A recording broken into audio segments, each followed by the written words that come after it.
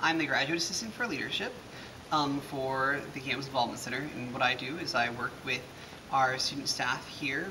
This is a student-led and student-run leadership center in coordinating our leadership programs. The purpose for the 21st Century Leadership Series is to engage students in the skills and practices needed to be successful in the 21st century.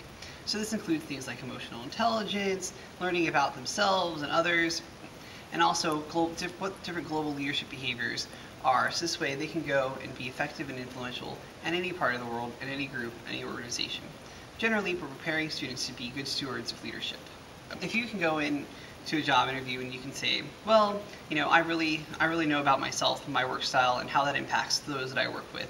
I'm also aware of other people's emotions and how to use that in forming a good team and being able to say, all right, this is who I am, this is who we are, how do we work best together? Generally, participants, they are very excited about all the things that we do.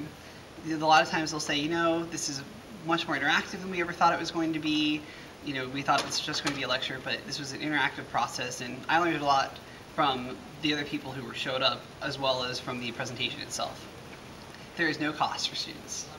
We offer 23 reservable leadership programs that cover a wide gambit for both positional and non-positional leaders. So some of those things are in the 21st Century Leadership Series. Some of those things are hot topics in leadership, like bad leadership, professional development and communication, whole slew of stuff. If you go to ohio.edu/leadership, you can see all of our programmatic offerings there.